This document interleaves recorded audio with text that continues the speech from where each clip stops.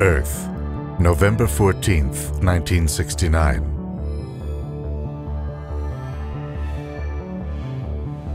Three astronauts, with spacesuits, food, water, and a battery of scientific and communications equipment, prepared to fly to the moon. Thousands gathered at the Kennedy Space Center in Florida, including President and Mrs. Richard Nixon, to witness the historic launch. It was raining that day, but that was no cause for delay. The ship that would carry them into space was designed to launch in any weather. But how would it respond to a powerful electrical storm now gathering above the launch pad? That was just the beginning of the incredible journey of Apollo 12.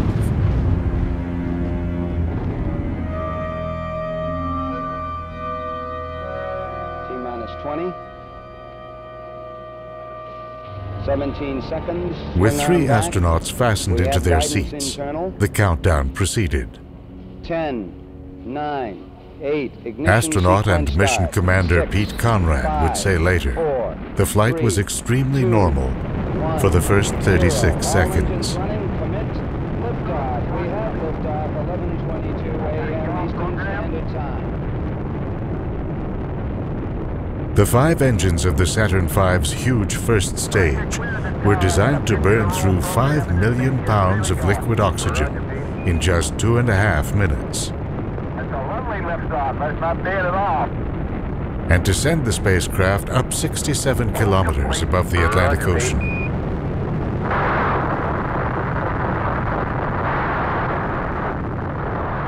Mark 1 Bravo. When it reached an altitude of 2,000 meters, something unexpected happened.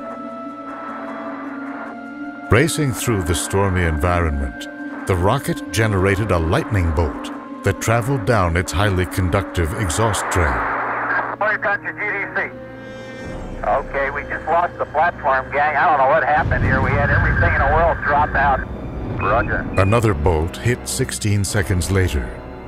I got 3 fuel cell lights, an AC bus light, a fuel cell disconnect, AC bus overload, 1 and 2, main bus A and B out.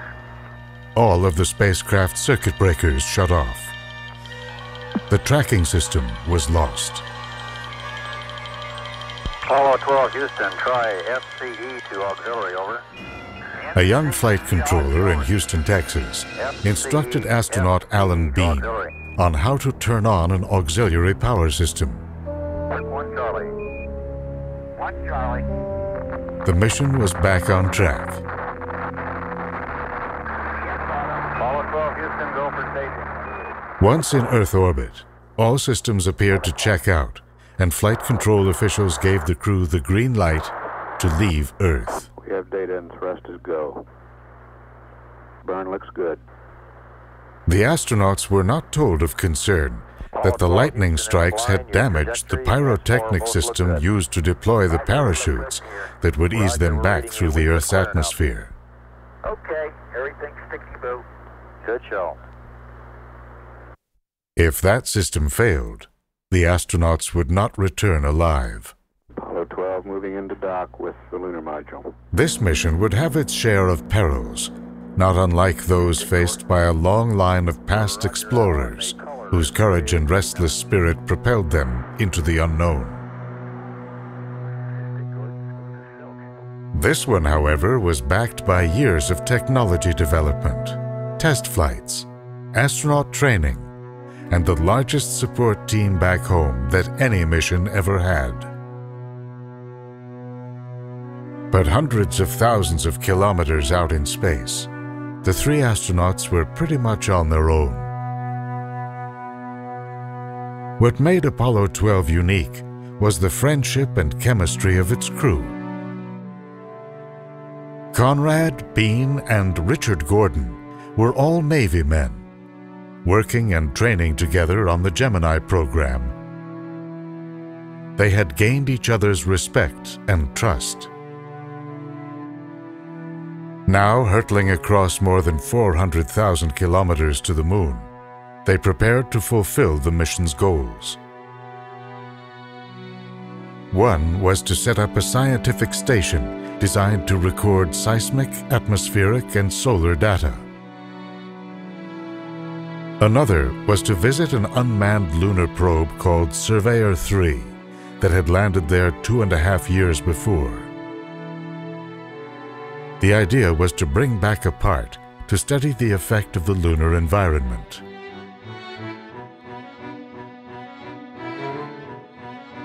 A third goal was to improve on the landing of Apollo 11 just 5 months before. Dropping down over a region called the Sea of Tranquility, pilot Neil Armstrong found himself heading straight for a crater full of boulders.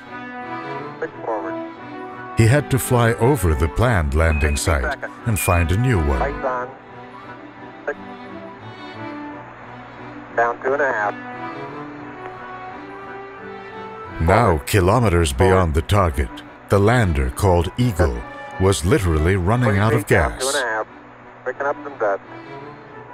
30 feet, 2.5 down. With less than 30 seconds of fuel left, Neil Armstrong and Buzz Aldrin finally touched down on a landscape obscured by dust stirred up by the vehicle's thrusters.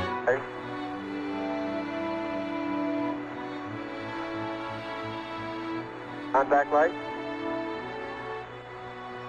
Okay, engine stop. AJ at a descent. Both control, both auto, descent engine command over. Houston, Tranquility Base here. The Eagle has landed. Roger, Tranquility. Future astronauts would have to be able to make precision landings at locations dictated by science.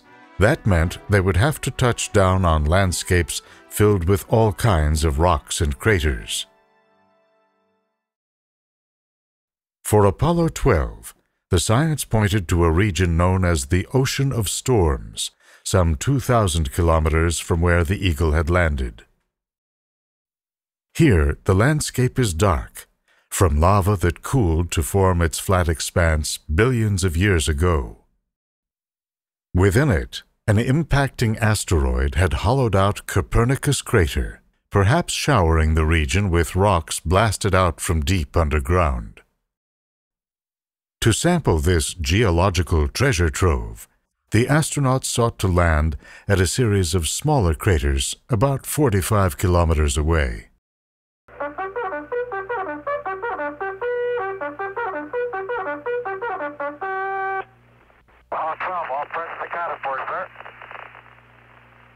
After a journey lasting 83.5 hours, the crew fired the spacecraft's engine to go into an elliptical lunar orbit. Go for LOI.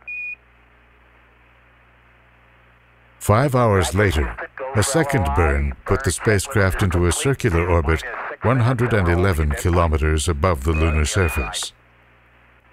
Okay, Pete, we'll see you at 43. The next day, Pete Conrad and Alan Bean entered the lunar module Intrepid. Separating from the command module, they dropped down toward their target. 300 feet coming down at 5. Look at that crater right where it's supposed to be. You're beautiful. 10%. 257 feet coming down at 5. 240 coming down at 5. Hey, you're really maneuvering around. Yeah. Come on down, dude. Okay. 10% fuel.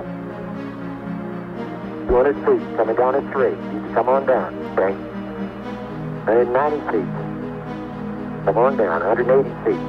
9%, you're looking good. Get some dust before long. 130 feet, 124 feet, Pete. And 20 feet coming down at 6. You got 9%. 8%, you're looking okay. 96 feet coming down at 6. Slow down the descent rate. 80 feet coming down at 4. You're looking good. 70 feet. Looking real good. 53 feet. Pete Conrad would rely on improvements in the ship's landing radar to find his way to touchdown. Low level. 42 feet coming down at 3. Coming down at 2. Okay. Start the clock. 42 feet coming down at 2. 40 coming down at 2. Looking good. Watch that. 81, 32, 30 feet. Coming down at 2 feet. You got plenty of gas, dude. Hang in there. 30 seconds. 18 feet, coming down at 2. You've got it made. Come on in there. 24 feet. Contact light. Roger, copy contact. Rock. Pete Conrad and Alan Bean landed without a hitch. Okay. Now they prepared to climb down the ladder to experience a whole new world. The plan was for Earth to experience it too, courtesy of a color video camera that was designed to send back a live signal. Conrad was careful to keep it pointed away from the sun to protect its sensitive imaging tubes. Unfortunately, it caught the glare from Intrepid's shiny surface and blew. Back on Earth, the television networks canceled their coverage. Millions of viewers then went about their day, which left Conrad and Bean to go about theirs.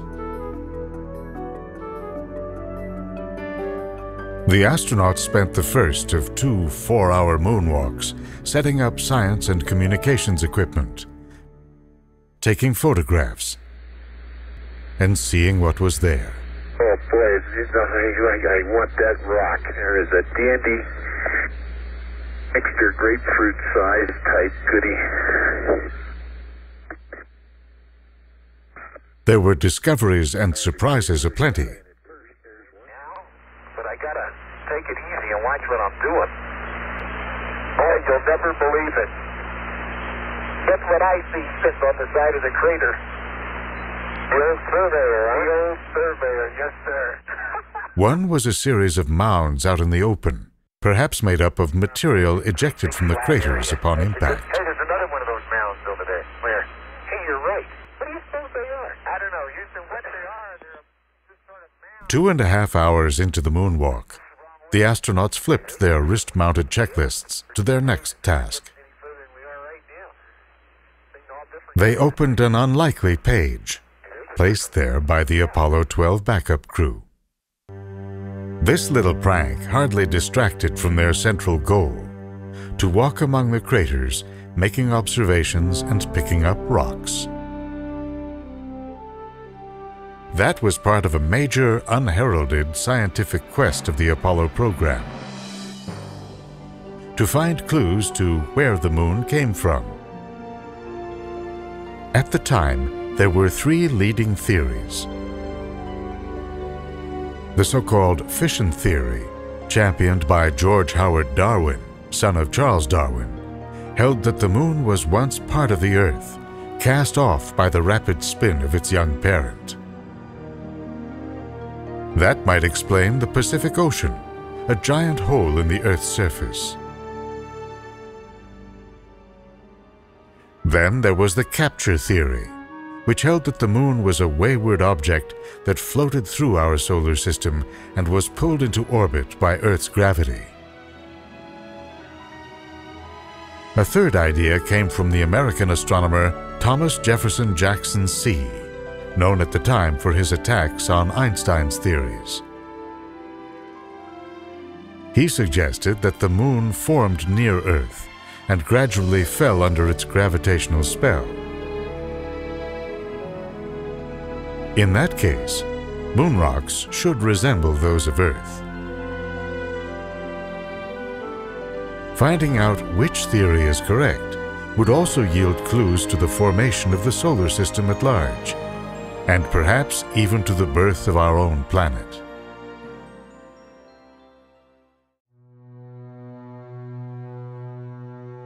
Day 2 on the moon. Neither Conrad nor Bean had been able to get much sleep. Excitement got the best of them. The pair now left Intrepid for a second and final moonwalk. The suits they wore had been built for spending time on the moon's surface, with 5 layers stitched together to maintain constant temperature and air pressure. Because direct exposure to the sun could heat the suits to 120 degrees Fahrenheit, The innermost layers circulated water around the astronaut's body to keep him cool. On the outside was a shell to protect against micrometeors that routinely batter the moon's surface. The astronauts found that lunar dust was so abrasive that this outer layer quickly sustained damage, and so fine that it crept into the rotating wrist joints. The plan was to move out along the edge of Surveyor Crater and pay the probe a visit. Along the way, there were pictures to take, samples to collect, coring tools to drive into the ground. It was a world filled with optical illusions and strange juxtapositions. The lunar landscape appears monochromatic, a bright gray. With no atmosphere, the light is harsh, with shadows cast in deep black. But close up, the moon offers a variety of rich and colorful details owing to its tumultuous past. The Ocean of Storms is an ancient basin that was hollowed out by a huge impact and filled with lava. Finally, the team arrived at Surveyor.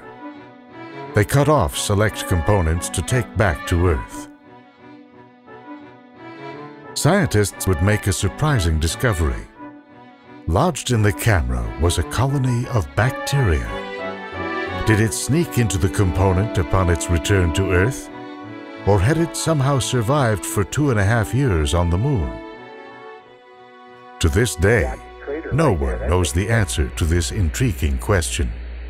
Okay, let's head for Blocky Crater. Okay. One final stop remained. Block Crater, where a basketball-sized impactor had exposed the lunar bedrock, leaving a wealth of new samples. Let's get a sample of that rock. Yeah, let's do. I think it's going to be... One rock they picked up is known as creep, for potassium, rare earth elements, and phosphorus. It's thought to be a piece of bedrock that formed over 4 billion years ago on a lunar surface that was entirely molten. Just a few years later, this evidence would coalesce into a radical new idea of the moon's origins. At the dawn of the solar system, Earth shared an orbit with a Mars-sized body now called Theia. Its orbit became unstable, and it headed in Earth's direction.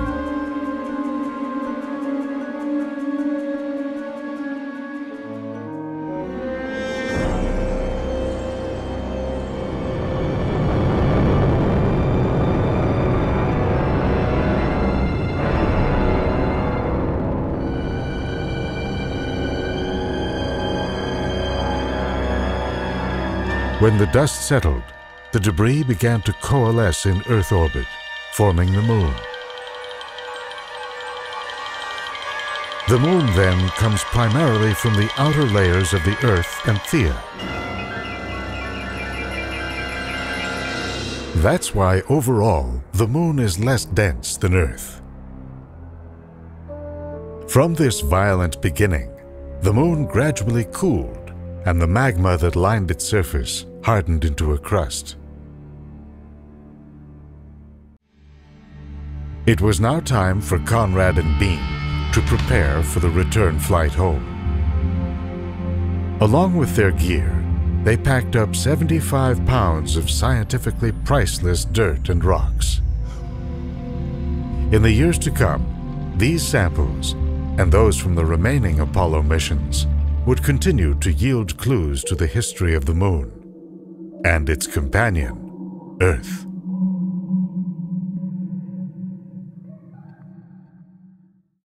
Go free. Free. There you go. Even as Conrad and Bean lifted off from the moon, there was still more science to do.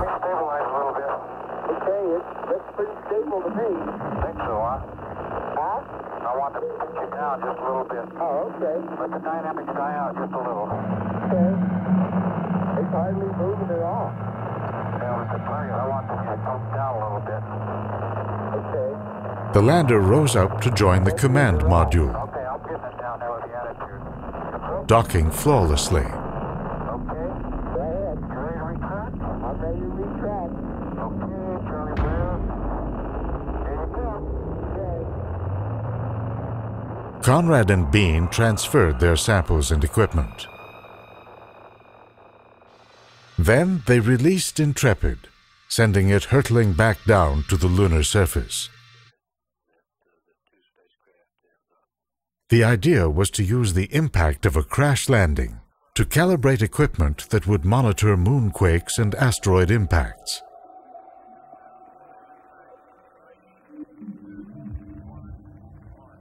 When it hit, the impact resonated like a bell for over half an hour as seismic waves rippled through the moon's interior. There was one more thing left to do: get home safely. Just before arrival, they gazed at a brilliant scene of Earth moving across the sun.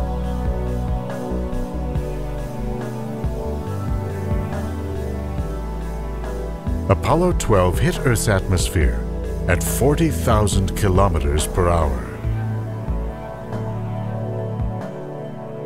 The parachute pack opened just fine. Not even a bolt of lightning could spoil this trip. The crew of Apollo 12 had shown how it's done, even adding flair to efficiency and precision. Well, almost. At splashdown, Alan Bean got beamed by a camera that had not been secured. His 5 stitches would be forgotten. What no one could forget was a camera magazine filled with exposed film that had gotten jammed and then accidentally left on the lunar surface. To one of the existing cameras. Well, I got some bad news for you and some good news. The first place, the third magazine was a color magazine, and all it had on it were some shots that were... Conrad, Bean, and the other astronauts of Apollo will go down in history as the first to step off our planet.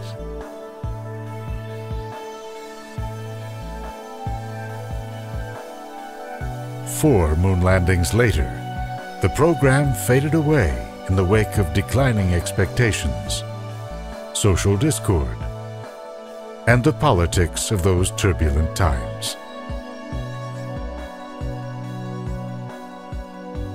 The incredible journey of Apollo 12 lives on as a symbol for those who may one day revive the instinct to travel beyond our planet. You head West Texas and you get a rattlesnake. Here you get permanently shot. In search of clues to the origins of our world No way. and our place in the cosmos. Wow, what a place. What a view, isn't it, John? It's absolutely unreal. We really come up here, Tony. It's just spectacular. I have never seen it. All I can say is spectacular, and I know y'all are sick of that word, but my vocabulary is so limited. Man, we come a long way. Hey, John, it's easier to go straight across. That was fun. Well, I'm not in trouble. Okay. I have a tough time walking up there.